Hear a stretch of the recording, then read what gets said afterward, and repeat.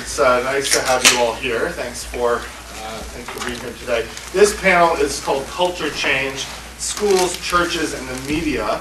And we have four wonderful guests, panelists with us here today.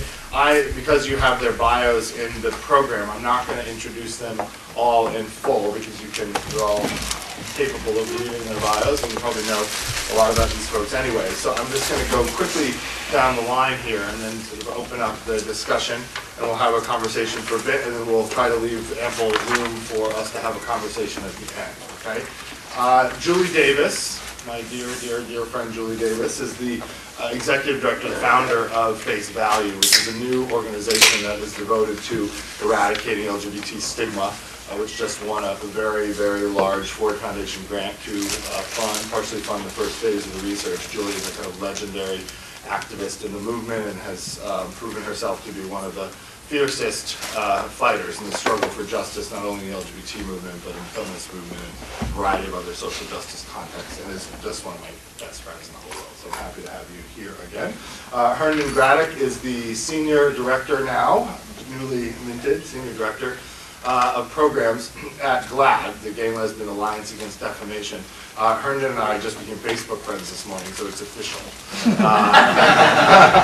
had one of those great moments where I got on my BlackBerry a request from him, which made me realize, oh, I think he must be here. And then I turned and he was on his computer on Facebook, and I went over with my BlackBerry and I friended him in front of him. So it was one of these great sort of combinations of virtual friendship and old, organizing methodologies where you actually meet face to face, look each other in the eye, and establish some kind of solidarity. So, Herndon, it's great to have you here. Is that a technology in the Foucauldian sense? It's a technology in the Foucauldian sense, exactly. Herndon has a career in media and journalism before coming to GLAAD, and is now heading up, he's replacing Rashad Robinson, who's gone on to be the Executive Director of the Color of Change. And Herndon was the Deputy Director of Programs at GLAAD before that, and has now risen to that new role, and very excited about the work ahead of him. Reverend Irene Monroe, also a dear friend, is an every woman. She's a theologian, she is a scholar, she's a Huffington Post blogger, she writes for Pam's House Blend and a whole bunch of other online and print media venues. She's one of the most prolific and profound and prophetic public intellectuals that we have in our movement. Irene, too, is someone who works at the intersection of social justice movements and really has a deep analysis of how we can change this society in all of its many forms. And she's obviously, as a reverend and a theologian, as a woman of faith, she has been instrumental in battling and also re-energizing some faith traditions around issues of gender and sexuality and racism and so forth. And so Irene, as always, I always call Irene, and she always says yes. And I am so grateful for the fact that you always come to these events, and it's wonderful to have you here again. And then Arthur Lifkin, most especially to me, was my fiance's mentor. When my fiance CJ Crowder was at the Ed School, Arthur and CJ worked together on LGBT youth initiatives at Cambridge Ridge and Latin. Arthur's taught at the education school, has been a path-breaking scholar on issues of sexual minority youth.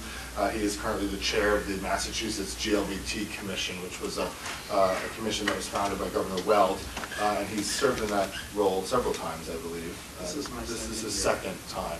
And Arthur's just a pioneering educator, and if there is someone who is going to stand between the bullied and the bullier, Arthur would be first in line and has been for many, many years. So it's great to have all of you here. Thank you for coming. I'd like to begin the conversation. This is a panel on culture change, and I want us to think about culture in three ways today. Thinking about culture as something that has structural components, that there are some structures of power that produce culture, that shape it, that maintain it, and possibly change it. To think about culture as being produced in institutional contexts, and for the purposes of this panel today, we're going to talk about institutional contexts like the church, institutions of faith, schools, and media, or journalism and the media more broadly. And then to think about culture through the prism of individuals, how that hearts and minds change that we've talked about so much today. Here in this conference so far, and how do we change culture in an individual way? How do we change it by having sort of interactions and collaborations and work across two people or groups of people. How do you change culture institutionally to change these institutions that often are arrayed against us, where the negative images that LGBT people receive and internalize are often produced by through those institutions? And then what other larger structural forces of change would we need to confront in order to change those stigmas, prejudices, and all the things that we're up against in the broadest possible way? And so I want to sort of just frame it that way, to think about those three dimensions of culture. And to ask each of you for 3 to 5 minutes each, and I guess, Julie, we'll just start with you and then go down the line. How in your work, currently or in the past, have you sought to engage in culture change around these issues of stigma or anti-LGBT bias, prejudice, and behavior in the culture? So, Julie. Great. Well, I think it really started for me when I started doing work in the political arena in Oregon in 1992. And we had been a state that had been battling anti-gay ballot measures for 6 years at that point. It's a history that kind of continues forward today. But we had been a community that had really kind of garnered all these resources and energies towards campaigns that lasted and existed until election day and then collapsed and exploded. And then, you know, our opposition would continue to organize, right? They were sustainable and ongoing. And so I entered the field post Prop 9, the first Prop 9 in Oregon in 1992, where we had this campaign. We actually won, but on election night, our opposition announced that they were going to go city by city, county by county, and try to pass anti-gay ballot measures banning non-discrimination ordinances across the state. So they lost, but they were completely energized. Our community was completely devastated and torn apart. So I came into my work trying to introduce and gain confidence in the belief that we could do it differently.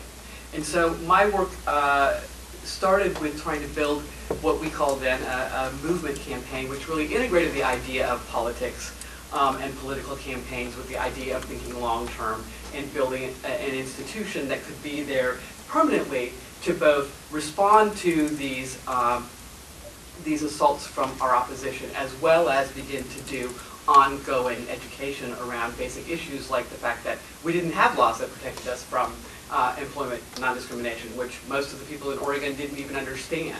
So really started in my very beginning building of institutions, this idea that we had to marry these things together. I'm glad to say that campaign, 1994, we actually wrapped in and created the first inclusive statewide organization called Basic Rights Oregon, which still exists today and in fact does that precise kind of work and actually is doing some incredibly innovative work around messaging and education on marriage right now in preparation for potentially a proactive ballot measure in 2012. So at the root, I guess, of my understanding of what we had to do, I've always understood that the work required us to both try to win the most immediate struggles that we had before us while trying to advance the broader movement and our broader struggle of trying to gain our place within society. Most recently, and with a lot of help from my friend here, Tim, I have become the executive director of Face Value, which is an organization that really is focused on how we do this cultural work, how we actually begin to build community communications and community engagement strategies that are really designed to create interventions that actually begin to address the underlying bias, the underlying fear, the underlying stigma that society still holds against us as LGBT people. And quite frankly, we're working to build on all of the great successes we've had in our political and policy struggles, which have brought us a long ways in terms of being able to finally hold a place within society. But as we know, and as we discussed throughout the day, bullying still exists, right? That's probably the most profound way that we still see stigma being acted out against us as a people in society today. But we also know that it exists within our families.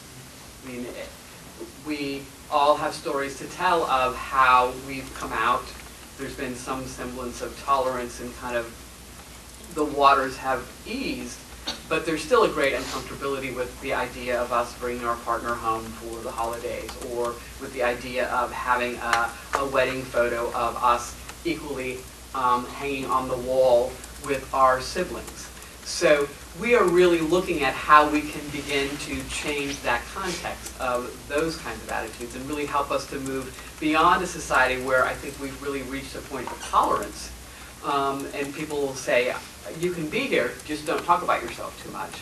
And how we can move to a society where we become fully integrated parts of our society, in fact, respected, appreciated, and seen for the value of who we are and what we have to contribute in our otherness, quite frankly. So that's the work of Face Value, and that's what I can do. Great, thanks, Julie. Herndon? Sure. And sort of thinking about what I would say, it's kind of hard to sum up in 3 minutes the role of media in culture change in terms of the work that we do at GLAAD. And I thought that I would just kind of tell a story that might sort of tee it up. And I come from Alabama, and when I was around 20 years old, I left Alabama because there was no way, I was closeted, and there's no way I could sort of deal with that there. And I moved to LA, and I graduated from UCLA, and at the time I remember thinking the only thing that's going to change those people is Hollywood. Because they're so, and it's like, I was thinking also when we were talking about the hostile countries towards sort of LGBT interests, that we could put Alabama up on that list too, in one of those colors. Because their society is very rigidly built against change on a number of levels, this being one of them. But Hollywood is something that they're like defenseless to.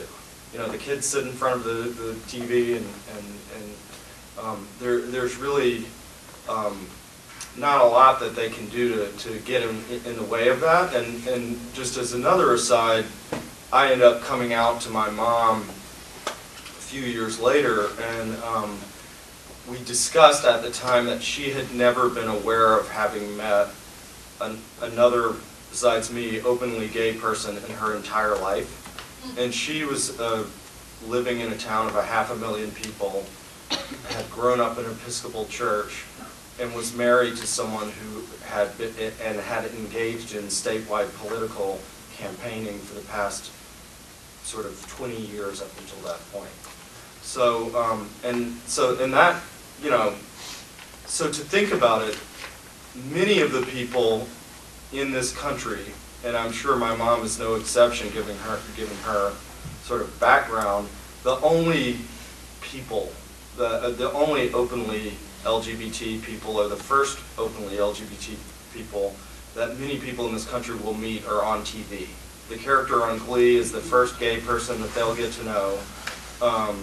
The stories that they receive in the media are their only examples other than the ones brought to them by their church or their sort of the Alabama culture, for an example. And so the importance of the stories that the media tells and the entertainment industry portrays are so important, because it's really setting the stage for the electoral work that we do, and sort of giving people a frame of reference of the sort of broad spectrum of who LGBT people are.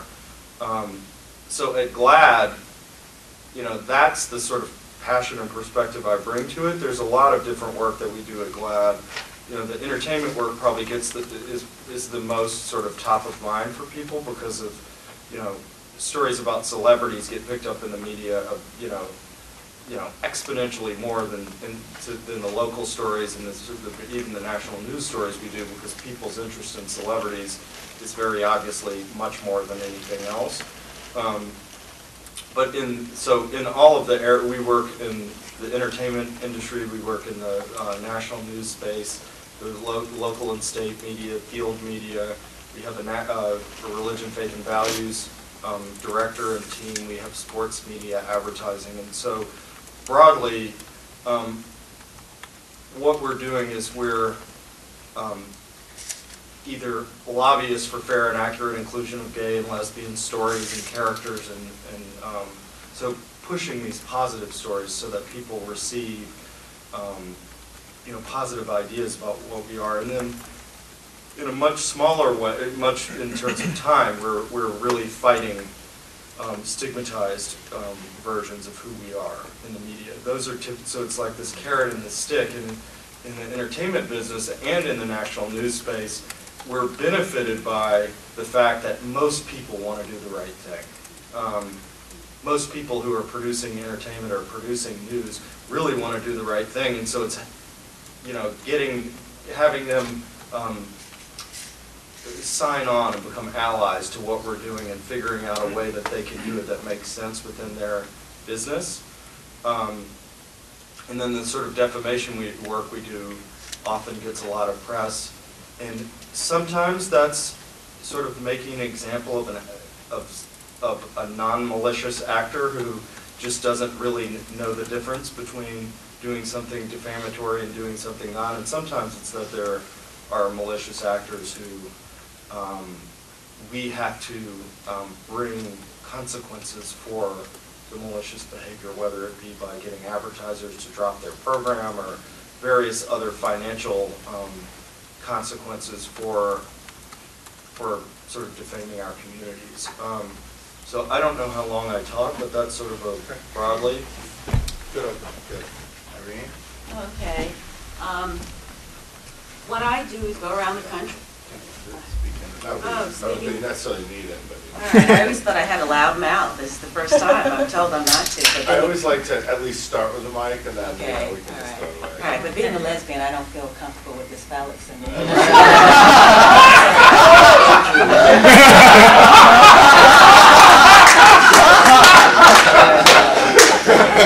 Martha, you're married. What I do is go around the country doing community church-based organizing in attempts, they're not always successful, but in attempts to destigmatize homophobia and heterosexism in the African American community. And then what I do is then when I get some data and the church is doing some progress or I see some glimmer of hope, I call that my Jesus moment or amen moment. I'll write about it in Bay Windows or Huffington Post or whatever blogs that I'm in. But I want to share with you just the data here in terms of African American, Christian African Americans' attitudes around homosexuals. And I know that many of you know that it's a difficult task. And you know it, but I want to sort of give you some texture to it. The difficulty I'll have is you don't tell a black minister 5 minutes. It take us about 15 minutes to get warmed up, but that's all right. I'm gonna do my best here. But I want to read this data to you. Okay? I read this in March of last year. This was 2010. African American Princeton's Eddie Gowder published an obituary for the black church in the Huffington Post, titled, "The Black Church is Dead." Gowdy talked about several of the problems facing the African American community, but nowhere in his piece did he talk about anti-gay ministers and homophobic congregations. So I want to give you a little data, and then I'll talk. According to the Pew Research Center's Forum on Religion, and these two are reading as I'm reading it, on religion and public life, 87% of African Americans identify with a religious group, and 79% say that religion is very important in their lives. The Pew report also showed that since 2008, African American Protestants are less likely than other Protestant groups to believe that LGBTQ people should have equal rights. And since hot-button issues like gay adoption and marriage equality have become more prominent, support for LGBT rights among African American Protestants have dipped as low as 40%.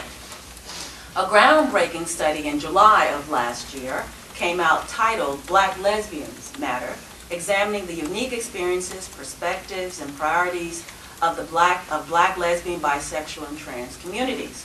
One of the key findings of the survey revealed that there is a pattern of higher suicide rates among black LGBTQ folks.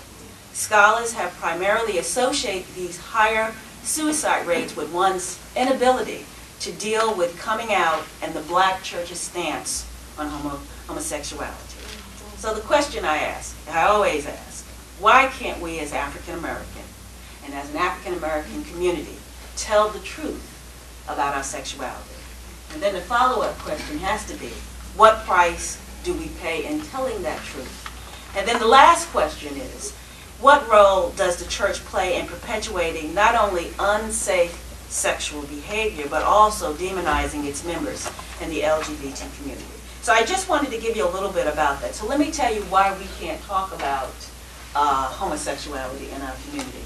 Now, while it's true that we have a number of historical antecedents that play into that, and I'll talk a little bit about that, what we're seeing is that how these historical antecedents have played out in a very pernicious and unhealthy way.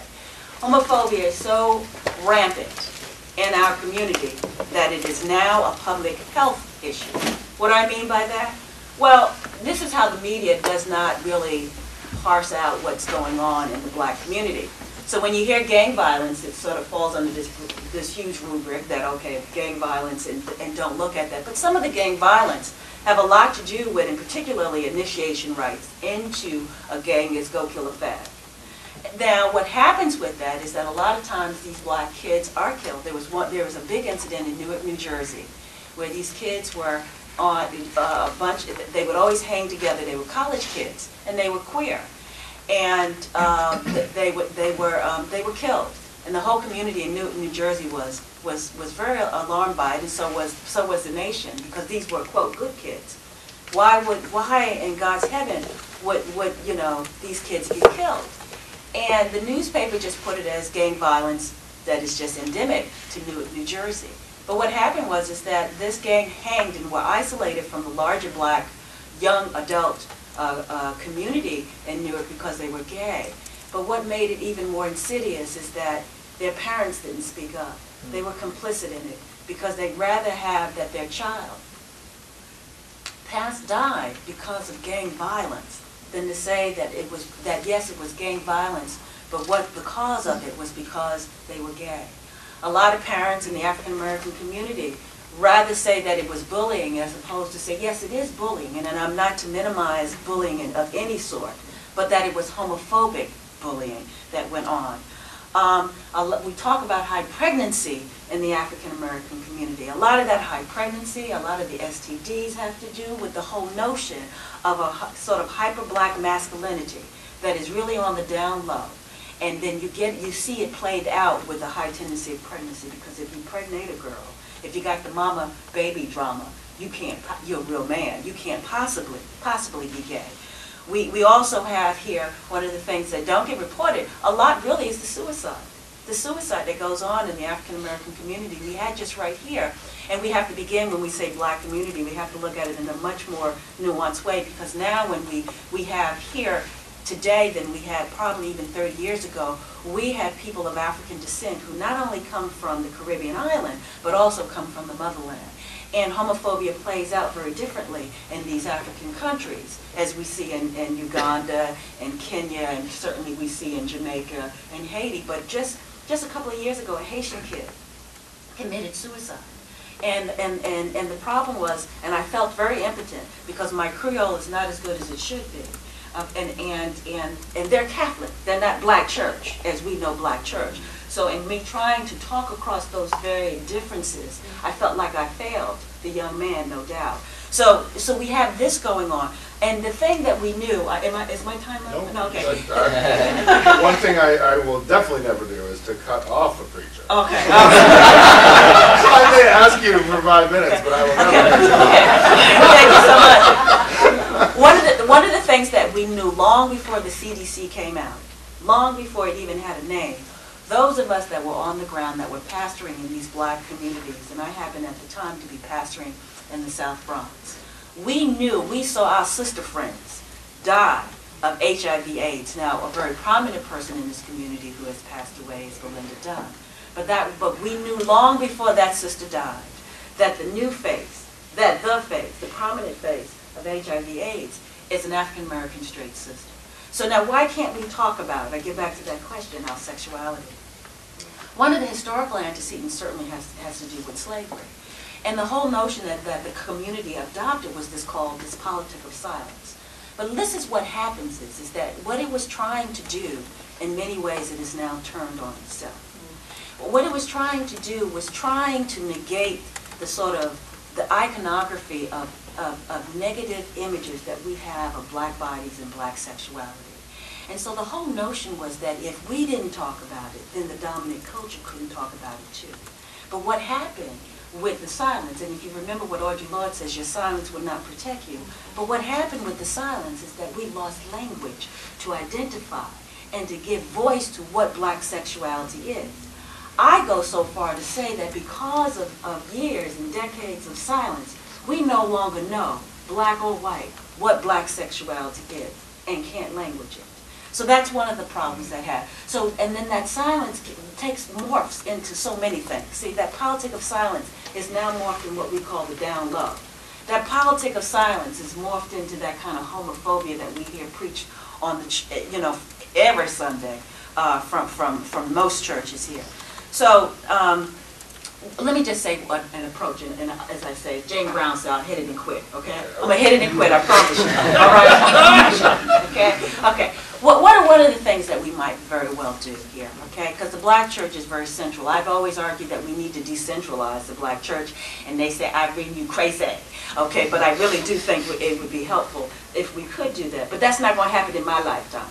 So one of the things that we have realized is that the black church is sort of, unfortunately, the backbone of the black community.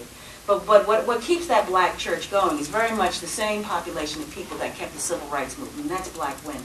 Black women was definitely the backbone of the civil rights movement, and they're still today the backbone of the black church. So what remedy can we begin to look at? One of the things I try to do, because I really can't get rid of the kind of homophobia and heterosexism that is coming from black males. One of the things I've learned is that although we have black queer alternative churches, what we've moved from was what I would describe as heterosexual patriarchy to homosexual patriarchy. So we maintain that kind of androcentrism that we very much need to get rid of. But one of the things we have to do here is destigmatize homophobia to black mothers. Because one thing black mothers will do, they don't want any child, their child or anybody else's child, to be killed, to be bullied, to be harassed. So once we can get black mothers on board on this issue, and then we got a new church. Because even if the pastor thinks this way, or is this way, as we've learned with Bishop Eddie Long, this is an amen moment, folks, who got caught, okay, with his almost pants down. But nonetheless, one of the things that we realized that if in reaching black mothers, that would be the most holistic approach that we can get. Because no mother wants harm to their child. I know I've been over. I'm so sorry. I'm sorry. All right, Arthur. Thank you. Okay, thanks. Yeah, I want to talk about black mothers too, but I'll wait till later. Okay.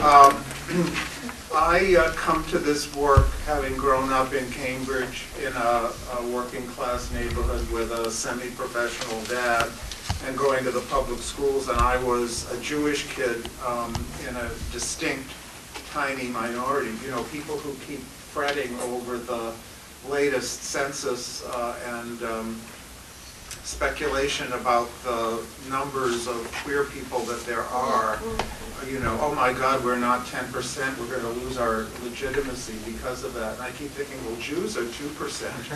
And, you know, we can still fight anti-Semitism, and we can still persuade people that it's an abomination, that, you know, anti-Semitism. So I'll settle for 2%, whatever it is. It's not in the numbers. But, so I grew up as a Jewish kid, and I felt, in the schools that I was I was respected but patronized, you know. It was totally Christian hegemony and Christian holidays and all of that. And every once in a while I could bring in my little Jewish thing for a particular holiday and shake it and show it off. I'm thinking of the palm, the lulav, or the dreidel, right? Or the noisemaker, right? And then as I got older and I went back to teach. I mean, I just within months of leaving Harvard College, I was back at Cambridge High and Latin School teaching, and Vietnam War was raging, and racial issues were coming up in the school. We literally had riots and tactical police coming into the school to break up fights. So in my defense of kids who were protesting the war, and in my trying to be the perfect intermediary between black and white antagonists in the school, not only was I the Jew, or one of the few Jews on the faculty, I was also a commie and a nigger lover. And believe me, they told me that to my face. I was primed for queer rights work because when I finally was able to acknowledge my sexuality to myself, I was ready to be a queer activist. And I'm, proud to say I was the first openly gay public school teacher in Massachusetts, and have a little. I'll take it. They did a feature in the Mass Teachers Association magazine, and they had my picture, and I just remember being so disappointed because I thought I'm never going to find a boyfriend with that picture. Looking back at that picture today, I think, God, I didn't look bad. Anyway, that's how it goes. Before I came out, though, one of the most transformative educational experiences I had actually was at the Harvard Ed School, where in 1975-76, I began to collaborate with Lawrence Kohlberg, who was the developmental psychologist who worked in the area of moral development, moral education, civic education. And the program, the little school within a school, part of the school day, it wasn't really a separate school, but a little program was called the Cluster School, and I got involved with it, and some other communist nigger-loving teachers, and a few Jews, and a few wonderful Catholics. And Kohlberg's justice framework really appealed to me, we encouraged the students in the program to govern, to self-govern. And one of the first issues that came before us after kids voted that if they didn't have class last period, they should go home, which was a disaster. We had to revisit that and, guide the moral discussion a little bit, hopefully with peers who could make arguments that were persuasive. But one of the first things that came up was how some of the kids of color, African American students at that time, in this little program felt as a very tiny minority, and it resulted in an affirmative action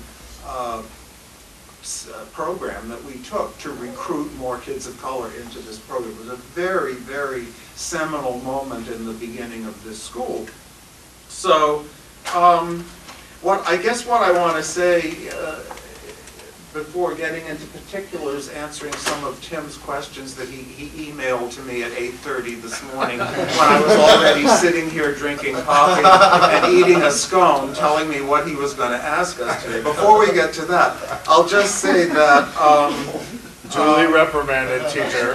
Everybody's, people are referencing bully laws. They're getting a lot of play in the media, as well they should, and the school bullying regulations, and as well as being the chair of the Mass Commission on GLBT Youth, which is no longer the Governor's Commission, by the way. It's a independent agency of the Commonwealth. It's not a governor-appointed thing. Is that I'm also on the board of Mass Equality. I'm happy to recognize my wonderful colleague and new dynamic leader of Mass Equality, Cara Suffredini, from whom you'll be hearing later in the day. And one of the things that we are working on is how to transform school cultures so that bullying is controlled not only by threats of punishment, which would be, Kohlberg stage 1 or stage 2, but actually the idea of some communitarian idea of fairness and justice. And that means really transforming the culture, the values that the kids are bringing with them to the school environment, and which is influenced by all of the things that folks have alluded to here: church and family, media, and political culture. So I'm all for attacking it through preventive means rather than just going after bullies and punishing them. Good, good. Now, I wanted to shift the conversation a bit. Thank you for those initial thoughts. I very much appreciate it. I wanted to sort of focus attention on the kind of institutional mechanisms that the media, that churches, that schools, even families use in order to shape perceptions about LGBT people, and how these institutions actually shape or constrain the way that we think about ourselves, the kinds of messages that we receive, the way that the culture sort of shapes how we kind of emote and what our psychologies are. If you could talk a little bit about the institutions that you know most readily, maybe Julie, you want to talk about family perhaps, and Herndon Media, and Irene, the church, and Arthur, the school, so that you have to limit yourself to that.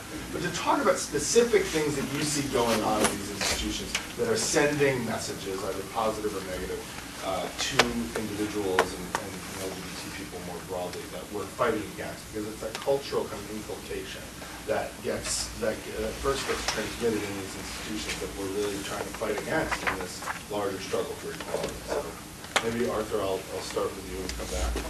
Okay, great, yeah. Well, in schools, I would divide the issue into two classes: invisibility and visibility. How are we invisible? Well, kids are afraid to come out, so there isn't a lot of peer visibility. Teachers may be afraid to come out, so there isn't necessarily adult visibility. The student and teacher ethos around coming out, I think, is tremendously influenced by issues of race and class and what people have to lose in coming out in terms of their supports in school and outside of school. And then lastly, invisibility in the curriculum, which is supposed to be the main business of the school, is transmitting this body of truth and knowledge to kids. And it, in most cases, textbooks are terrible. Every study of textbooks, even college textbooks, shows that inclusion of GLBT history is minimal, if at all. I have to say as a footnote that some folks are campaigning for, and in fact even in the California law that was just passed by the California Senate, that there be positive portrayals of GLBT people in the school curriculum. Well, I'm all for positive portrayals, but having grown up with a book given me before my bar mitzvah called They Were All Jews, which talked about all these wonderful role models from Moses to Maimonides to Einstein, right? I don't want to have a curriculum that's all about wonderful role models. I want a curriculum that tells the truth. So I want Roy Cohn to be there too.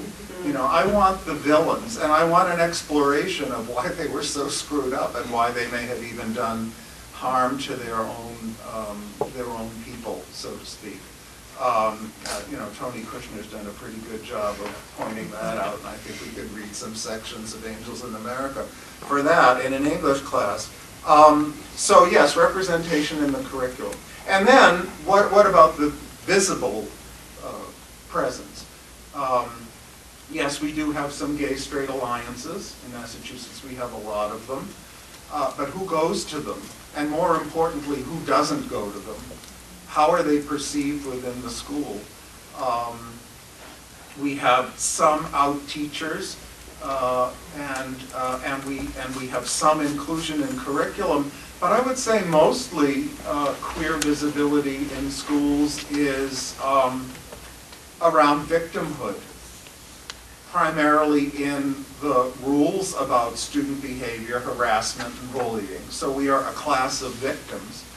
And secondly, in the one part of the curriculum where we sometimes get included, health, we are repositories of disease and hugely at risk for HIV and AIDS and so forth. So that is, that's a medicalized model, very, very problematic for me. Oh, I go next, Yeah. okay. You want to know what is one of the institutional problems that you... Yeah, what are the institutional mechanisms that that place, okay. All right. One of the things we find out in the African American church is that it operates as a multiple site. And so what do I mean by that? I mean that it's just not the place where you go for worship, but it's also the place where you get education. It's also a political place where you go and hear about politics. Civil rights movement birthed itself very much in that place here. So one of the things that tends to continue to get reinscribed erroneously, and we continue to bicker whether we're black queers or white queers, is this whole notion of black civil rights versus gay rights here. And then, of course, someone like me who lives the intersection of both, you're asking me to make this sort of crazy distinction here.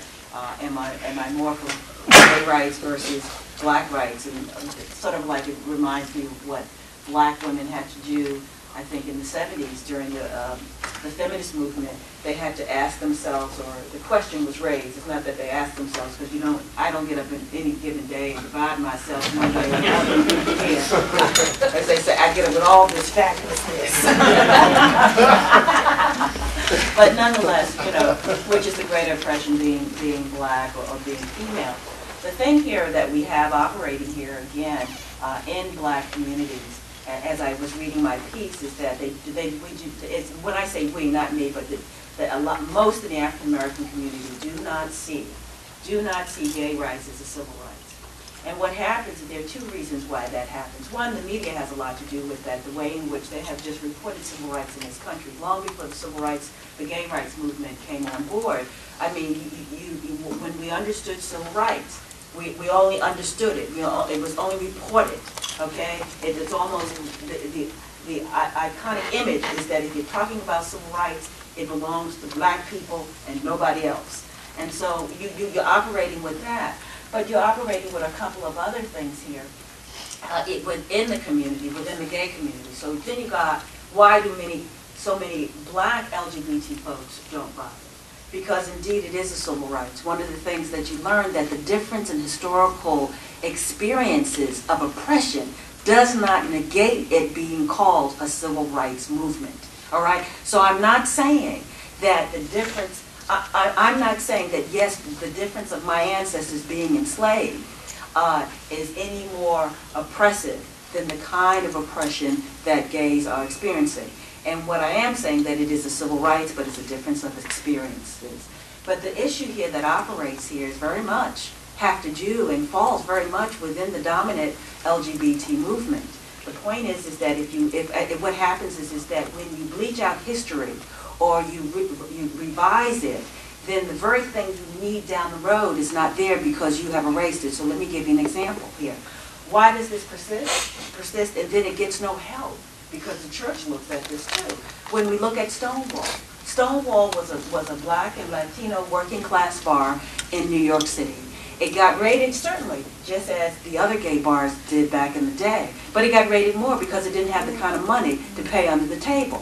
So, but what happened? What happened that night when you had these black, trans communities, out there? And it was so interesting because they were saying, where's the trans? Well, listen, not only were the trans out there, because these were black and Latino trans, you had black LGBT people whipping a whole lot of ass, or attempting to anyway. back in 1969. But the history got bleached, okay? That got bleached and then reinscribed to be a white queer movement. So then what happens is that you don't get even the help you want within the queer community, because then you use us, meaning people of color, for a photo op movement, for an agenda that you have shaped and a story that you've lied about. So what happens is that you've got now this internal problem of that the history is right there, and then there's no effort to correct it. And then you're saying, well, what's happening here? Well, you know, what they see, what black church people who are not gay, this is what they see. I've heard one parishioner say, well, you know, since 1969 to 2003, and I'm talking about here in Massachusetts when we got marriage equality, they said more has happened in those 40 years for LGBT folks thinking that they're all white than has happened for black people for the 150 years that we have, you know, plus years we've been enslaved. So what happens is that we're pitted against each other. That's number one. Proposition 8 is a good example up here. I mean, it's not only wrong-hearted but wrong-headed to put our right on a ballot. Clearly, we knew that you wouldn't do that for blacks today, although I do think back in the day they would have done that for blacks. I mean, let's be real about that. But what I'm trying to get at is that there's that problem. And then when we talk about misappropriating of history, what we do here, and I swear I'm going to hit it and quit again, okay? what we do here then is that we take iconic black images like Emmett Till, Rosa Parks, MLK, you know, all these people, and then slap it onto the LGBT movement, as opposed to use the images that are iconic to our history, like Matthew Shepard, like Hester Reader. Who's Hester Reader? A black trans that got killed in Brighton back in the day when I first got here in 1998. So what happens is that I call it the rampantness of white privilege not doing the work it needs to do within its community. It misses these grand opportunities to have the kind of prophetic movement that it is, simply because one thing is true, where this black civil rights movement we can say was monolithic, that this movement is prophetic because no matter where you go in the world, no matter what class, no matter what race, shape, or whatever, there's at least one gay person. So, I encounter lots of ways in which stigma is perpetuated in the media. I want to talk about a few of those ways in sort of different media areas. In the entertainment industry, there are sort of small issues of defamation. I think a bigger issue is that as our images evolve, it follows sort of the idea of gay people that sort of people in Hollywood are comfortable with, which is, we do this thing called the NRI where we track quantitatively the LGBT images in sort of the top 10 networks and then the broadcast networks. And so we also track them by race and gender. And the image that Hollywood is comfortable with, as borne out by the data, is a white upper middle class gay man. And there are a number of problems with that, but a big problem with that is that it gives people across America and around the world the impression that gay people are sort of not suffering the type of discrimination and sort of hardships that many gay people face. Most gay people are not Will from Will and Grace, who sort of doesn't seem to have any issues with sex. Or sex. And sort of, so when the public goes to vote on our issues, they think, well, they don't need anything. They've got, I don't think they've got a BMW. They don't need the protections that marriage affords because their lives are much easier than the sort of the many issues that we have to face doing carpool and making the bills, making ends meet. And so I'd say people in Hollywood are really allies, but it's a case of where the road to hell is paved in good intentions. And so a lot of our work is trying to lobby the entertainment community to really paint us as a part of, paint a true fabric of who we are and what we are, so that people can have a realistic sort of empathy for all of our experiences. So I'd say that as far as the entertainment business. The news business, which my background is in both. The news business has this problem with false balance, where they create this black and white world where you're either one thing or you're the other, and thinking about it in religious terms. Well, I'll give you an example. Lisa Ling did this show on OWN recently that we spent, I can't tell you how many hours I spent dealing on the phone with Lisa herself, and sort of like trying to get her to understand why, in spite of the fact that what she thinks what she did was really good, the reality isn't, it's not about how Lisa perceives, because the show essentially showed like Exodus people and then sort of sort of affirming people, LGBT people of faith in an affirming way. And her contention was the Exodus people look so depressed, they look awful, you know, like, look how unhappy they are. You know, this one kid named Christian, he was a drug addict, and now he got rid of all of his art. He's living in this sort of like manner, he's not expressing himself, and he just looks unhappy. And what I was trying to get her to understand is, to people from Alabama who start out with this thing that to be gay is just so awful, they would choose Christian's unhappiness over Herndon's fully happy gay life. Because to be, and it's not about, Lisa, your perspective, and it's about that it looks like that it's an option to sort of de-gayify yourself and, you know, live this sort of celibate condition. It's very hard sometimes to get people who are our allies to understand that it's not about their New York or LA mentality around these issues. And so, like Lisa and OWN asking the question, can you pray the gay away? And that was the title of the show. She thinks that's the ridiculous rhetorical question. She really does.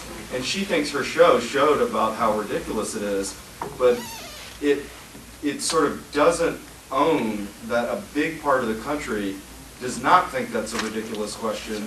Millions of dollars are sort of spent on these deprogramming camps, and that to sort of, there's a reason why she was given full access to bring her cameras in, and they're not fools, but it's hard to sometimes get our allies to get on board with sort of the bigger picture thinking. So, and then I would say another issue, you know, the sort of the false balance thing is, you know, we could talk about it for a really long time, but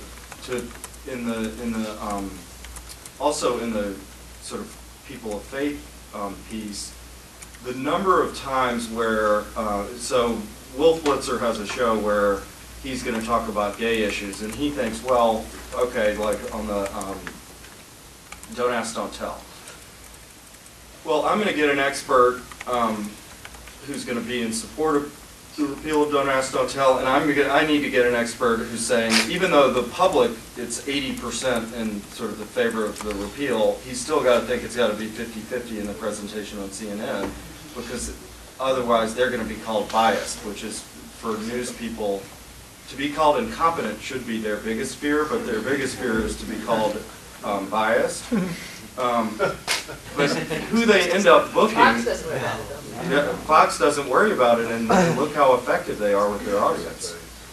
And look at their ratings, because, you know, anyway, we could go down that. The people who they book to be an anti-LGBT voice are almost always people who call themselves religious, and it's almost always framed in that way. And the people who are pro-LGBT are almost always framed as secular. So it creates this narrative where to be pro-LGBT means that you're secular, and to be of faith means that either you're anti-LGBT or you're not in line with your faith. That sort of false duality is not reflective of the actual scenario in the U.S., where there's a lot of churches, the Lutheran Church, for instance, that has moved completely towards full inclusion, full participation, they call it, of both gay parishioners and clergy. So, but CNN, and sort of there are a number of, the Episcopal Church has done so on a national level, and sort of on a local level it's a little different, but there's a, yes,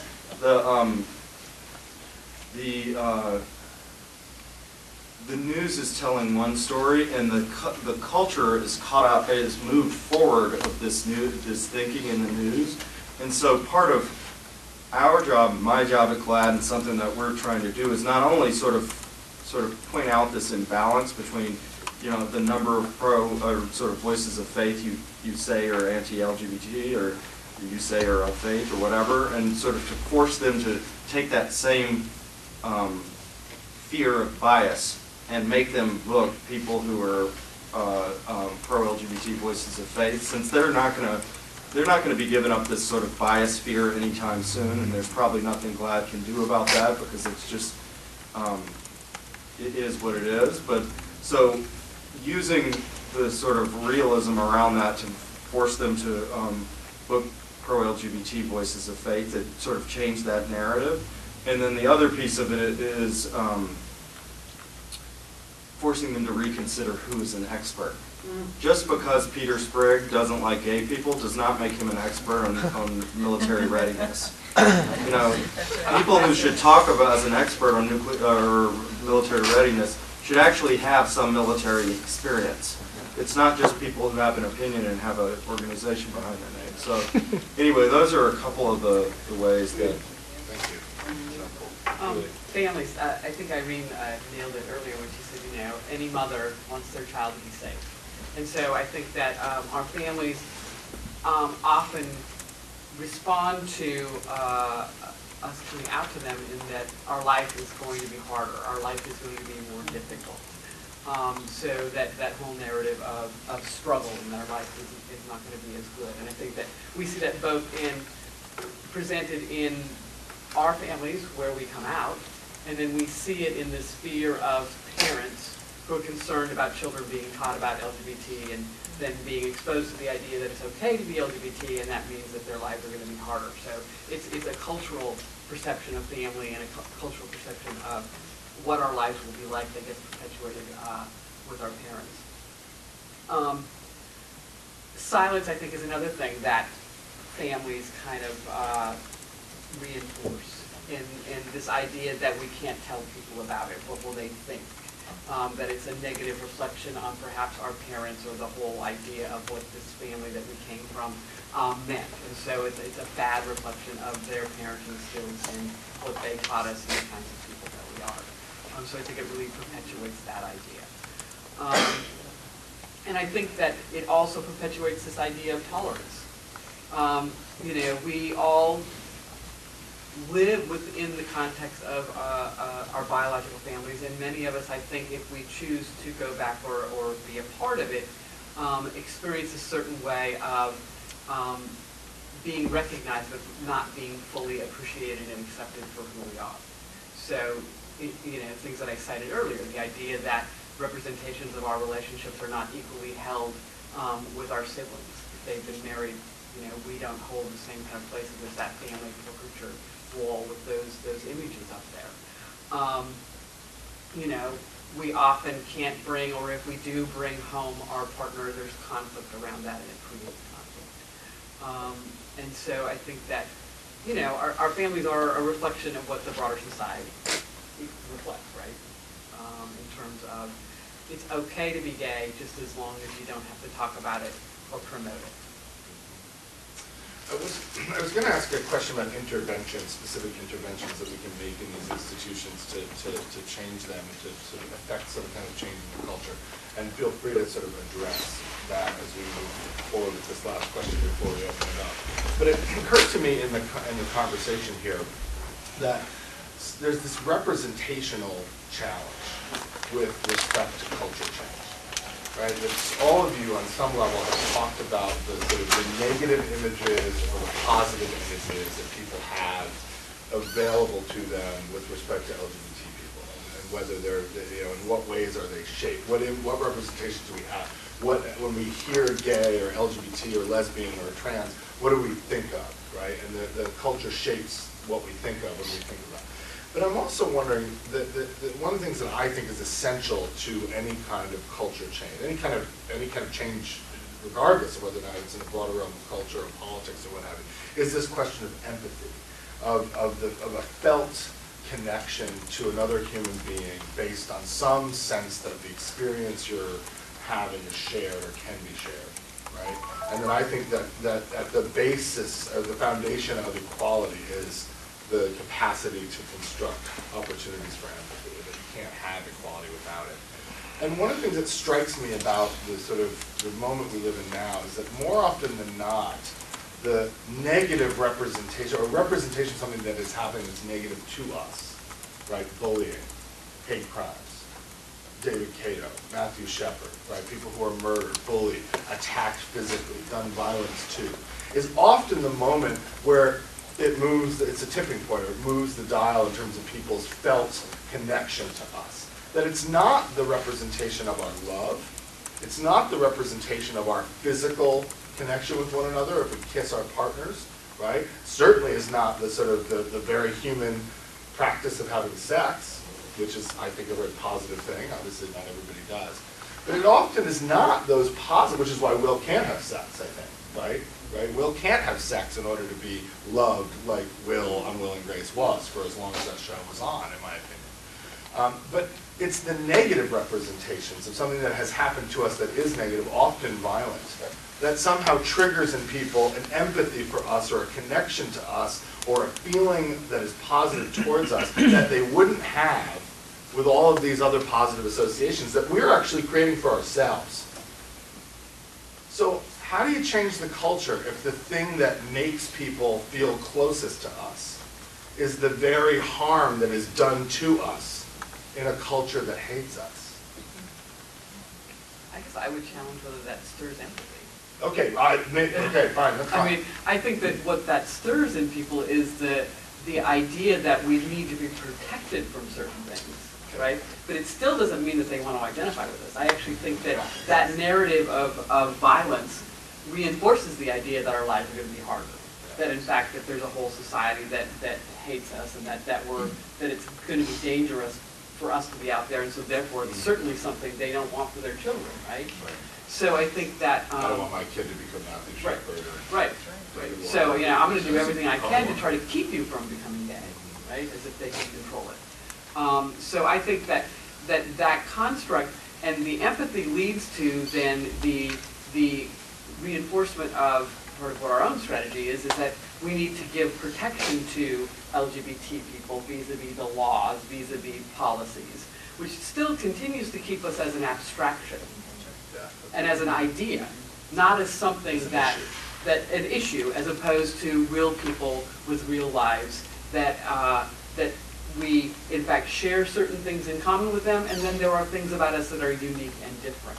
And I think that we haven't gotten to a place where we have really designed long-term strategies that are community-based. I mean, I think we've done it with TV and we've done it in entertainment, but we haven't really done it in community-based ways that actually bring us into connection with and colliding with those people who we really need to be effective in changing long-term. And I think that in the schools, that means that, GLBT people are not only victims that are portrayed in youth risk behavior survey literature, because that's the strategy we've been using for 15 or 20 years to get money out of the legislature. Our kids are at greater risk for all these things. Well, in fact, they are at greater risk on a number of, drug use, number of sexual partners feeling depressed, suicidality, and attempted suicide. All of these indicators, our kids are disproportionately at risk. And talk about erasure of part of the story within the GLB, and they don't include T, even though we've been fighting for it for a number of years to have gender identity and expression included in the CDC youth risk behavior survey that's administered here every 2 years in the state of Massachusetts and elsewhere. But the GLB cohort has disparity within it, that the kids of color are at greater risk of many, if not all, of these risk behaviors than the white GLB kids. So we've been used to getting people's sympathy as a means of getting money to help our kids who are most at risk, and that doesn't acknowledge that even though our kids are disproportionately at risk, the huge majority of our kids are not at risk. And so it's only lately that people have been beginning to look at the issue of protective factors in the research on GLBT youth. In the past, it was all about the risks. Now they're beginning to say, well, what are the things that we can foster that will allow these kids to thrive, allow more of these kids to thrive? And what you've just said, I think, is the key. And I think, you know, my work as a teacher in high school was that bringing young people together in mutual endeavor so that they get to know one another in the course of doing work, of doing projects, not just sitting there and saying, it's gay day, so I'm going to talk about my gay mother, or it's black day, so we're going to talk about, you know, what Strom Thurmond's biracial child, or whatever the issue is of the day, but beginning to really respect one another as human beings, and as human beings with a rich and sometimes intersectional history of, you know, race and faith and sexual orientation and ethnic background and all these things that we supposedly celebrate in our patchwork nation. I see examples where we do sympathize with sort of gay people. You know, I mean, I look at Glee and Modern Family and why they're able to do what they do, and how they're able to do what they do. And you know, I mean, I think what's interesting is like the third rail is when our images make, to me, the third rail is when our images sort of force straight men to have to reevaluate the rigidity of their sort of sexual identity. And so like young kids having a sort of romance is one thing, and it's sort of divorced from adult male straight sexuality, and sort of married with kids, because sex doesn't occur in that dynamic, you know, people are comfortable, like, you know, it's about a different something. You know, I look at like, and I think we may have discussed this briefly at another time, but like the prevalence of bisexuality in men in other countries, and sort of the complete absence of it here, and that, you know, our country is uncomfortable thinking about sex in general. And it's not just gay sex, but like, if for a straight man to have to think about like, well, you know, he's going to have sex, and what, you know, what would I think about, would I like that? Would I like, what do I, you know, like they just, you know, and so it forces this wall. And so, you know, sometimes it's like, you know, it's like a war of attrition around those things, and I don't think that we're going to be able to change that cultural aspect of America immediately, but there are ways to tell stories about LGBT people that people can empathize with, and people, but we just, to shift gears and have them think about that person that they already empathize with and have love for and feeling for, and suddenly they're having, you know, and so it's a careful dance to, and I think it's one reason why marriage has been an issue that, like, I think is being accepted more quickly than other gay issues. And, you know, it's like, you know, because marriage in America isn't about sex, it's about commitment, you know, and it's about many other things, but the first thing that people think of, and it's, yeah, and it's like, it's how to, you know, and she was mentioning sort of black sexuality and sort of neutering of the imagery around that in order for white people to feel comfortable. And I think that in a way, like, that's sort of where we're making, you know, inroads on sort of the statutory acceptance of gay people, because marriage is sort of neutering of gay sexuality. And then the other thing I would just say, there's a temptation to think of our statutory success and sort of we got marriage in sort of this state, we got marriage, which are all really great. But I often think like institutional racism did not stop with the Civil Rights Act in the 60s. It in fact lived on long and well, and sort of for us to have statutory, or for African Americans to have statutory rights around civil rights did not actually mean that they had civil rights. And so I think it's important as a movement for us to acknowledge that just when marriage happens in all 50 states will not mean that we have gotten all of the rights that we're looking for. It means that it'll be on the books, and if we just kind of think historically, that's a lot more work after that.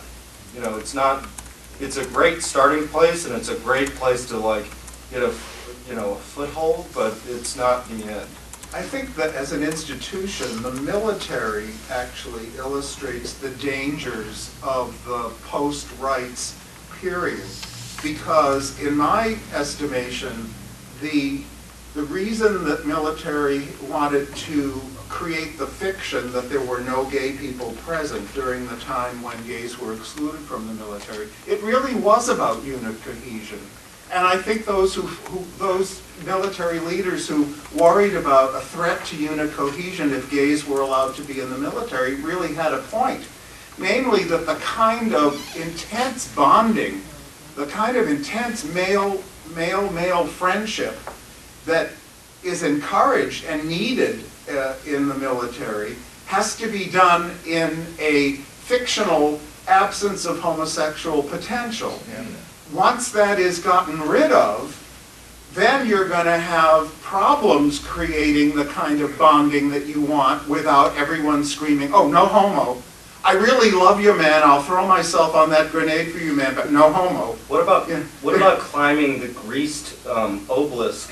Have you seen that? And the Navy has this whole, it's actually called the Herndon something, which is why I know it.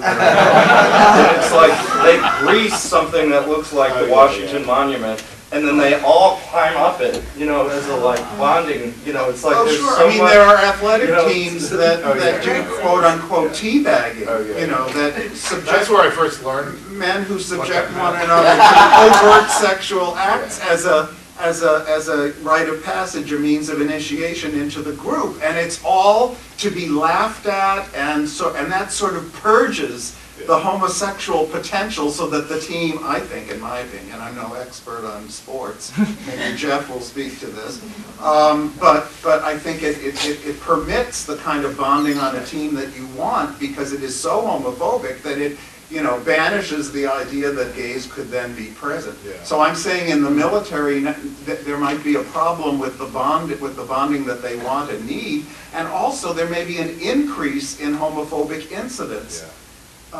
Because there's no longer the presumption that they're not there. Right.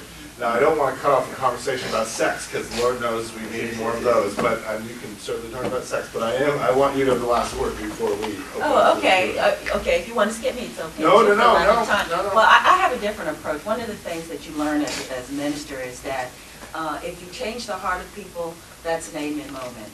But if you can change the behavior of people, then you've done something. You can say you've earned your few dollars for a day. So one of the things that I think is important in terms of when we talk about what can be done and types of intervention here is that we would like to move people to empathy, but I'll take a little sympathy if it's going to change your behavior. King said this, which I thought was always important. He says, I can't make white people love me, but if a white man hits me, he will know that because of hate crimes on the book, because there's legislation on the book, that if you put your hand on me, that you're going to jail. And so the most that we can do here within the black church, and this is where you need black mothers, is that if our MO is that we don't want to cause any harm, I don't care. I'm going to be quite honest with you. I don't care if the pastor is homophobic or not. What I'm asking is that you don't spew that venom from the pulpit. So if nothing else, I've changed your behavior.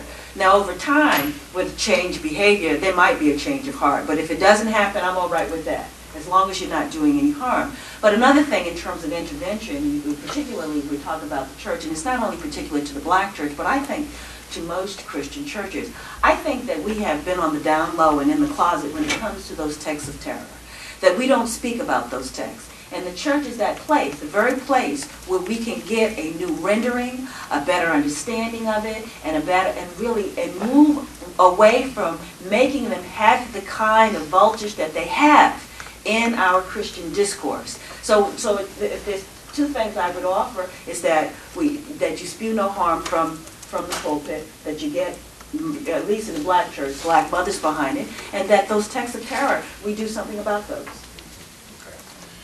Amen. Okay, we have 25 minutes for Q&A and for your questions and to our panelists. And what I'll ask is that you ask a question. I ask that it be a question that is not 25 minutes, and I ask that you identify yourself and speak up so that we can get it on the video recording. So who wants to open up with questions? Don't be shy.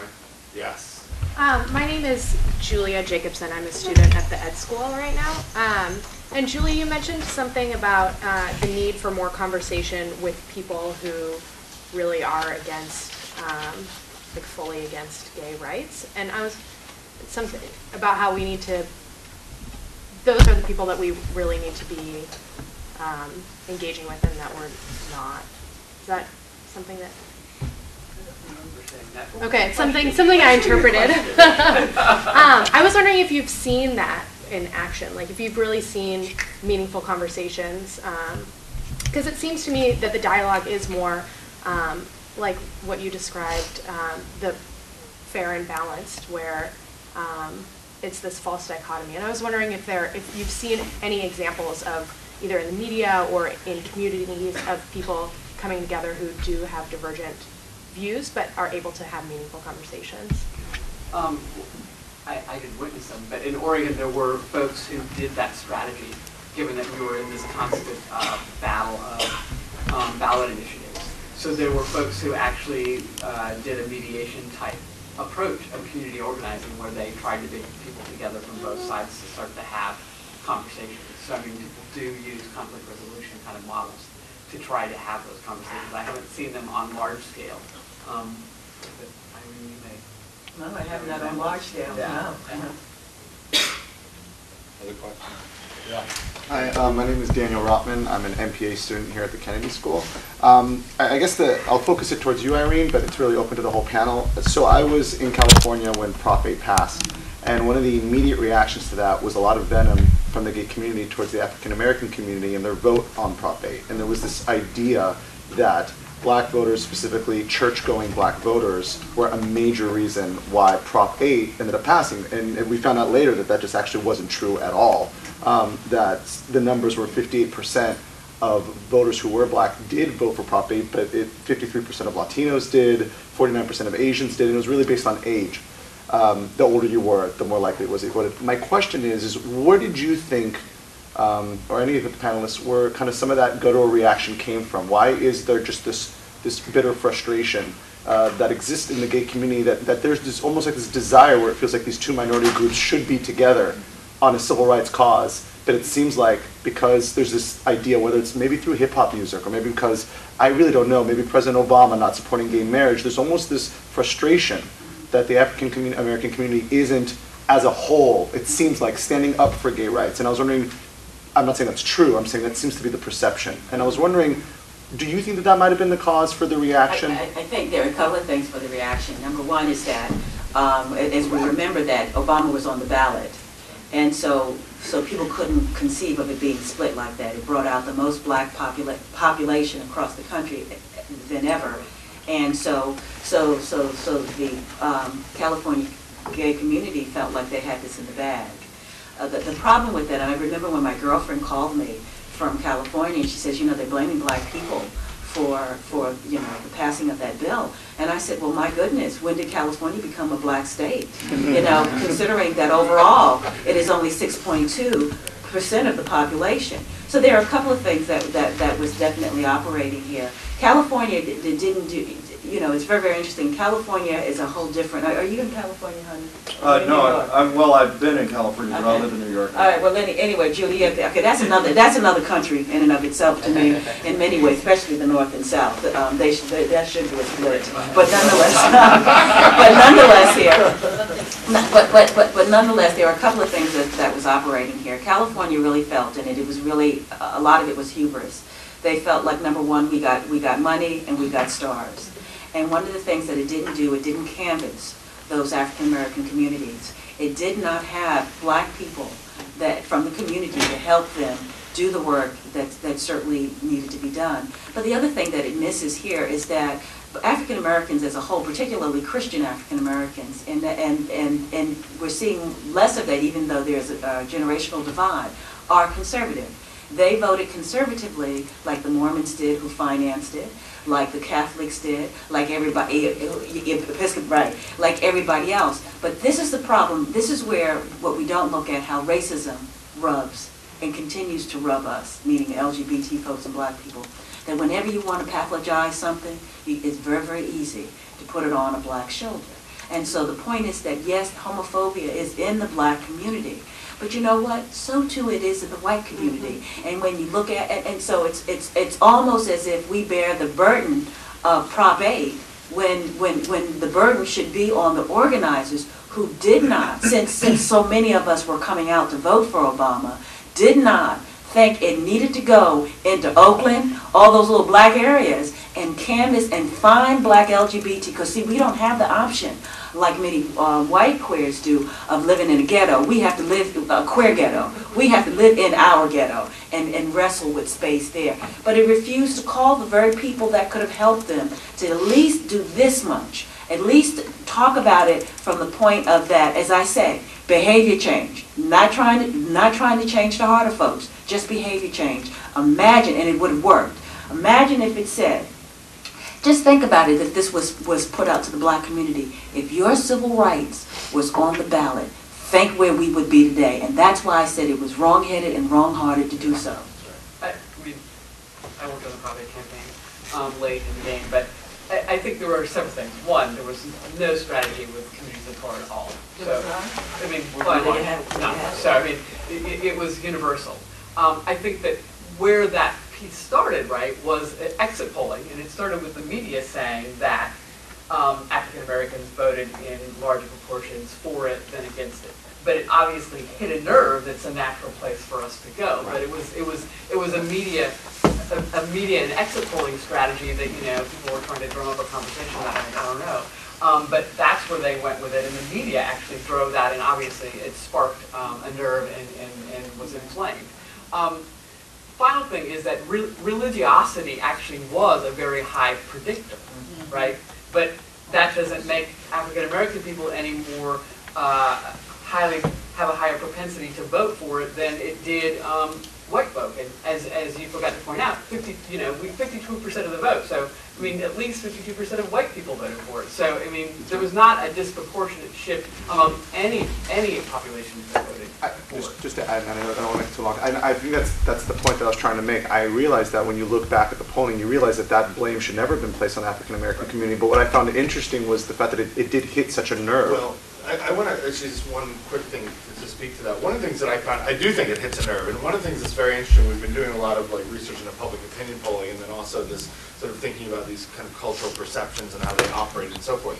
One of the things I think is so fascinating is there is, I think, a perception among, the perception that the LGBT community is all upwardly mobile and white and male and has a BMW and so forth, and doesn't care about racial justice issues, doesn't care about socioeconomic justice issues and so forth, when in fact the public opinion polling shows that there's lots more variation within the LGBT community, even within the white LGBT community, and that LGBT people are actually more progressive than any other category, subgroup of people around a whole range of justice issues, racial justice, socioeconomic justice, and so forth, that we're actually more liberal and more progressive than any other kind of slice of the nation when you do kind of those demographic sort of breakdowns. And the other thing that's really interesting, and GLAAD has done this research recently, where they did a whole bunch of opinion polling within the African American community about messaging and a whole range of LGBT issues. And one of the things that was found in that study, which I love, is that the African American community, now I'm not talking about the African American LGBT community, obviously, but broadly defined, is much more progressive on a whole range of LGBT issues, with the exception of marriage, than any other slice of the population when you break it down demographically. And so the public opinion research that we now have suggests that actually that white LGBTs are actually much more progressive on racial justice issues and socioeconomic justice issues, and that black folks are actually more progressive on LGBT issues, with the exception of marriage in some cases. And yet, so we have that data, which actually completely undermines the very perceptions that are so sort of firmly held to. And what we need to do is we need to start to unpack that. And the other thing that we need to do is we need more folks who have lived their lives at the intersection of those very communities. I remember when my partner and I were in two different, I was in DC, he was in Brooklyn. We called each other that night, we were both crying, we were thrilled, and so forth and so on, obviously upset about what happened in Prop 8. He's from California originally. And I remember as the week went on, he's African American and gay, obviously. He's not marrying me. I hope he's gay. And we'll ask him later on. And one of the things that he said as the week went on and the blame game started, he said to me, "Where am I in this debate? Where do I exist in this conversation?" And I remember being really moved by that and thinking, yeah, like put him out there. Not that he would ever want to do this because he's like, I don't want to be a public figure. But like, let's listen to folks who live at the intersection of those very communities, and that's going to collapse these sort of, I think, these barriers of distinction that are really misperceptions that we cling to that prevent us from making the cultural transformation that we all so desperately need for some kind of common liberation project. Hi. Should I try to videotape myself? No. We'll just hear your disembodied voice. So I asked a question similar to this in the first panel. I don't want to recapitulate, but kind of take it in a slightly different direction, which is, Jeff and I talked about this afterwards a little bit, is that the danger of the dichotomy of creating a group also kind of captures it, makes it an object for scorn, and prevents connection. I was thinking this in regards to, and so the segue is into what role can human rights, because this is, after all, human rights as gay rights or vice versa, be a way out of this. The reason, the particular example is that as a straight identified male, I think it's important to speak about how most straight identified males, myself included, have been attracted to men. It's insane that people aren't attracted to attractive people for whatever reason. But I almost risk saying that because I wonder if it's more powerful as coded as a straight identified man to not admit that publicly, because then I just become a potentially closeted gay person who might be exposed as that. So in other words, we're talking about the LGBT community, what it means to be gay, and it doesn't admit the spectrum of sexual desire and expression that a lot of people experience on a day-to-day level. It normalizes what it means to be gay or lesbian, what these phrases even mean, especially because they're not ascriptive identities. You can't tell by looking usually. Now you could respond by saying, well, we don't have the luxury to endorse a wide range of sexual expression. We need to fight these other battles to be recognized as humans first. However, it is really dangerous to say, I'm gay, as if that means something that then can't change. You then start to have to identify with what it means to quote-unquote be gay, when that might not be where you would more naturally gravitate if we had more freedom. So to come all the way around, what are some of the other idioms that can get out of this aporia where we're trapped within an identity that circumscribes limits and does a certain amount of violence to everyone by if you label me, you negate me? I made Irene leave, I guess. Question, and in fact, one of my favorite hobby horses for doing queer work in schools is that talking about these issues gives kids who are not gay, within the very narrow confines of the definitions that society imposes on us, opportunities to talk about their own sexuality and how it doesn't necessarily conform to the norms and expectations. And I even have a little bit of testimony, and it's just one class that I remember helping a long time ago at Cambridge Range and Latin. It was a psychobiology class talking about nature versus nurture and the social construction of identity. And one of the kids said at the end, well, I'm a straight male, but having the kinds of discussions we gave helped me to understand myself more as a, quote, straight male than any other conversation I've had in the school. So I would hope that the kinds of exploration of sexuality that we would be doing with younger people would almost discourage the need to create these dichotomous, or what was the word you used, pour something or other? Aporia. That's a new one to me. What is aporia? Aporia is like an undecidable situation. Oh. A clusterfuck is my thought. that's a working class version. Well, that may be, fuck. in this case, aporia is euphoria, because you don't need to label. I am who I am. My sexuality is this. It doesn't need labels, and there are more and more college-age students who are saying that these days. You know, there's a whole no labels, I think, campaign, and part of it is this. Labels, while originally liberating, are now a means of oppressing not only those that take them on, but everybody else who doesn't, which I think is the point of your question. There's a new student group at Harvard, actually, a new undergraduate group that's called GLOW, Gay, Lesbian, or Whatever. It's a group that was started by queer students of color who felt that they were not quite sort of well positioned in the other groups. It's a very interesting thing, but I love that. I'm Jeff Parati, and I just want to assure everyone that I assured Elliot that the more straight men who are open and talk about being attracted to men, the better we'll be. So I was going to say, I think Elliot, you should like lead a movement. Yeah. So and I don't. You have to stop using words like aporia. I mean, let me just tell you that Elliot was like, star athlete here at Harvard, set the record for most number of assists at basketball, had quite a reputation. And I worked with schools the last 20 years, and I worked specifically with sports, but more in general around LGBT issues.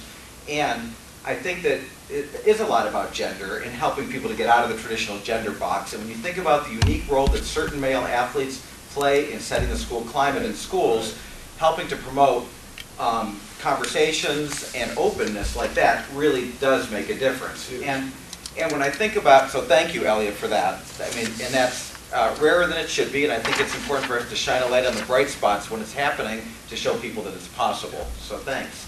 I also think that, I really appreciate this fabulous panel and think that it was, when it's so tempting to talk about negatives and the problems and the barriers and the negative messages, there was generally a really positive, hopeful tone about what is possible, from Julie beginning saying that the work of face value rests on the successes that have happened, from Irene talking about the glimmers of hope, and Belinda Dunn, who certainly was an example of that, Arthur talking about protective factors, and then Herndon talking about we were benefited by the fact that most people want to do the right thing. I mean, I love that, because I've been doing this work in schools now for 20 years, and that is over and over my experience. And that is what I think we really need to focus on, and where that happens. And when we think about empathy, I mean, when we do trainings in schools, we always talk about context, empathy, facts, skill building, action.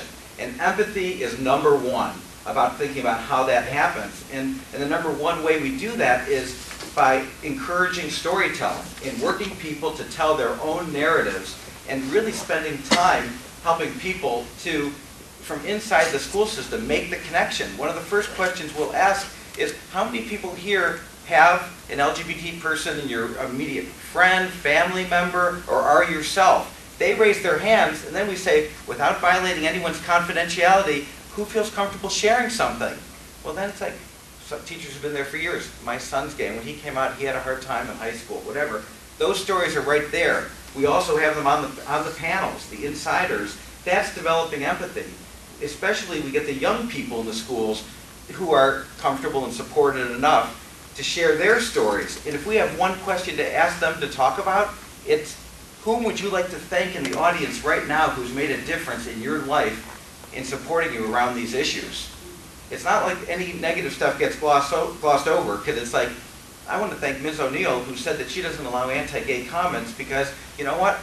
When I got beat up, I felt like I had somebody to go to, and she was there for me. You're creating, it's like, oh, these are what the norms are in the school, that people are here doing things. When you talk about that, lack of parental support and kids getting bullied, there's a connection between the two. And somebody had asked a question earlier about any communication that happens with people who are in a different place. Caitlin Ryan at San Francisco State in the Family Acceptance Project met with parents who were rejecting, and found that when parents realized they were hurting their kids, they moved.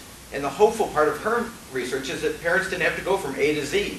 They just had to be a little bit less rejecting and a little bit more accepting in order to see more than 50% of benefit in mental health outcomes. And the last thing I just want to say is that around the media, the most effective tool that we've used as a media device in our trainings, whether we have a half an hour or longer, is a 15-minute segment that was done by Anderson Cooper from ABC 2020 on Corey Johnson, who's right here in Massachusetts. He was co-captain of his football team. He came out and he got a lot of support from his teammates, his coaches, his parents. And it's a real success story, again, about most people wanting to do the right thing and about support happening in unexpected places and happening in arenas where, because of all the bonding among males, it's assumed that it doesn't happen. So it completely, even young women approached Corey at the school when that happened and said, you know what, your coming out made it better for us here, because if the football captain can be gay and the team can rally around you, a lot is possible outside the traditional gender box. You can't tell that story without the Lady Gaga part. Exactly. Now when I show it, I was telling Herden that now when I show that, I'm really glad to have, in addition to that 15-minute clip, a 3-minute clip from the March on Washington last year where Corey interviewed Lady Gaga. So students love that. But it's definitely around empathy, and it captures what needs to happen, because his his parents are interviewed, his coaches are, his teammates. But there's a lot of good happening, and I think that's just my final point, is that really we need to be asking the questions, what's working and what's already out there, because there's a lot of good stuff that's happening. And that's what inspires people to do more. Thank you, Jeff. Yeah, thanks. Thank you, Jeff. It's interesting that our discussion has moved in the direction of the third level of culture that Tim had outlined, the individual person-to-person discussion, what Kenji last night referred to as micro-interactions among people. There are a lot of people who want to do the right thing, but often don't know how to do it at the person-to-person level. One of the things I often hear from people is, I'm in the situation with someone making an offensive remark, whether it be gay or otherwise, but often around gay, and I didn't know what to say. It is possible through schools or preachers or the media to model or suggest scripted or semi-scripted approaches to those kinds of situations. I wonder whether that is happening enough. It is, but I think too often it revolves around you've done something bad, and you may be punished if you do it again. In schools, when some teachers interfere in homophobic bullying or name-calling, kids learn, those are the classes where I won't get away with it, but those other teachers don't say anything, so I can do it there. Or I can do it in the cafeteria because no one's listening, or on the playing field. I think the most effective intervention for that, what do you say when someone says fag, is you, knowing where most pre-adolescents and adolescents are in their development, is to say, what you just said to so-and-so hurts me deeply. And then explain why you are hurt. If you're a straight ally, if you say, my cousin is gay, and when you say those kinds of things, you're insulting a person that I really love, and I just really get upset by that. Or if you're gay yourself and you can come out about it, fine. Or someone in your family, immediate family. But I think modeling the empathy, the fact that you can feel hurt on behalf of someone else, and that you can create a community around sensitivity to people being victimized with that kind of language, I think is really, really helpful. Much more helpful than, don't do that, you're going to be kept after school, you're going to have to write "I'm not a fag baiter" on the blackboard 100 times. And that's central to every training. To answer your question, yes. But- those scripted answers and trainings are happening. But can I just, being a part of a very macho basketball culture my whole life, it's just not realistic that kids are going to be able to do that. I mean, at least at the start. I think, like, the way I handled it was just say, dude, don't do that. I mean, and that may be kind of policey, but just the fact that I was saying those kinds of things, I think was a lot better than trying to go through a speech act that in that scenario would be completely, I think it would be, I would lose the, maybe even lose the power that I had. I was making assumptions about this. I thought that this was a teacher-student. Oh, I'm sorry. I thought this was kid to kid. No, I'm sorry. I think it's a very different If there's a strategy. peer-to-peer thing, at that. Oh, yeah, absolutely. Sorry, I what we're misinterpreted. talking about Yep. is correct. But I think there are a lot of different ways of being able to respond. And a discussion about what they would be would be an interesting panel in itself, and then how to move those Yes. to the preachers and Right. the media. And it's interesting because there are strategies for like political talking points, right? Like ways to respond and having political conversations when you're doing political organizing and campaigns and so forth, with how to set a cultural version of that. And they're in schools too. And there's, In yeah, schools, we right. have it too. Yeah, And exactly. we ask in school, we say, how many of you respond when you hear "that's so gay"? And hands go up, and we say, what do you say? Well, what are the pros and cons of that? What do you say? What do you say? Immediately, the norm in the room is that they see that a lot of teachers respond in a lot of different ways, and they immediately get language. So that's definitely Is central that to being it. taught in business schools? I can't even get the gym at the business school. I don't know what's being taught in the business school. Last question here. Get your hand up. I just wondered if I could make a quick recommendation to follow on from that. There's a local author, lives in JP, called Jan Donnelly, who in the summer published a novel for youth and adults. It's called The Side Door, about two friends, male and female, coming out as gay and lesbian in high school. One of the best things about it is that the female character will not be shamed.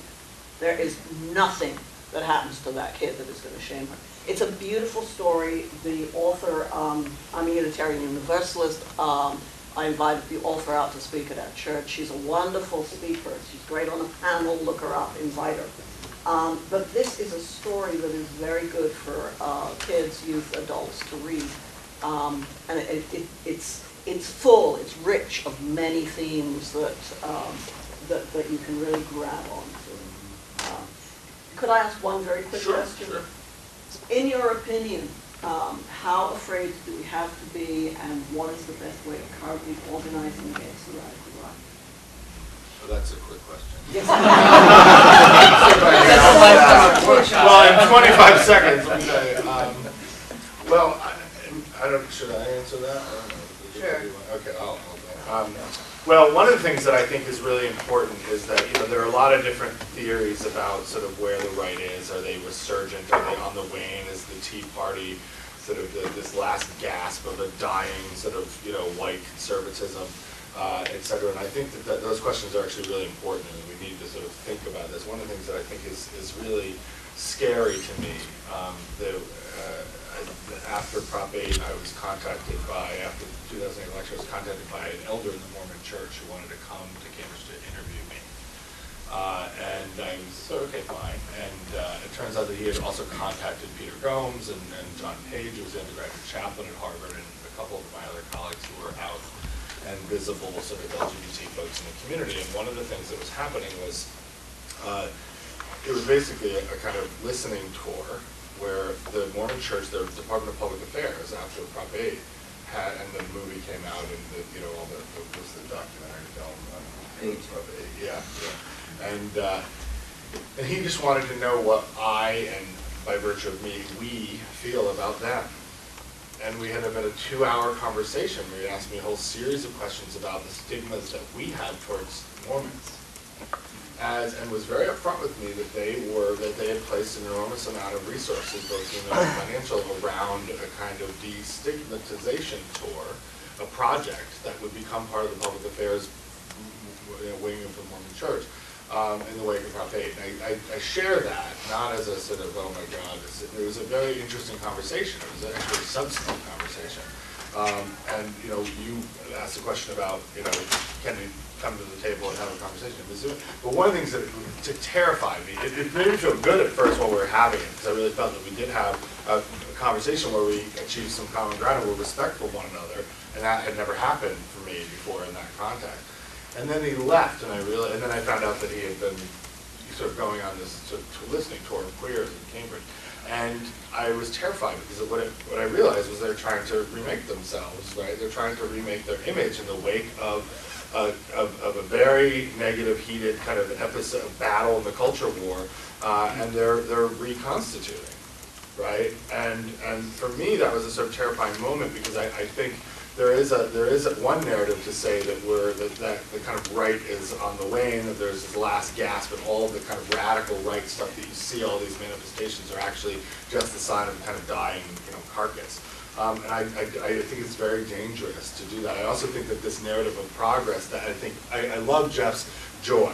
And I love the fact that Jeff brings a joy to this work, because I think that that's important. Martin Luther King understood the only way that you're going to triumph over hate is to meet it with love, right? And we know that acts of civil disobedience that way are that way. You resist war with peace.